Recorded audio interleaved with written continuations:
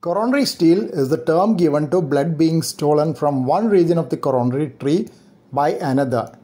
It is also called coronary steal syndrome. In fact, the term steal is used in vascular medicine for one territory stealing blood from another territory. Another example of steal is subclavian steal, in which the arm steals blood from the brain so that the person feels giddiness during arm exercise.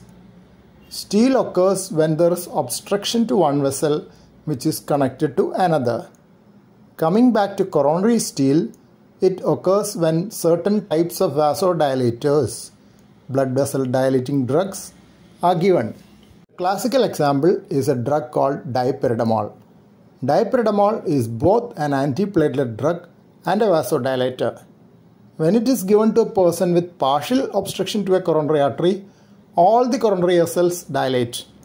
Hence, blood will flow preferentially to the non-obstructed vessels, reducing the flow in the region of the obstructed vessel. Hence, the drug given to improve the circulation will predispose to stealing of the blood into other regions. This is why Dipyridamole is not used for this purpose usually.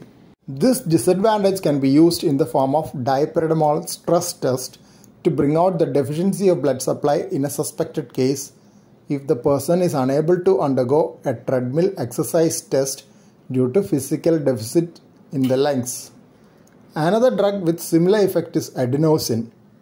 Adenosine is used for pharmacological stress test nowadays because it is short-acting.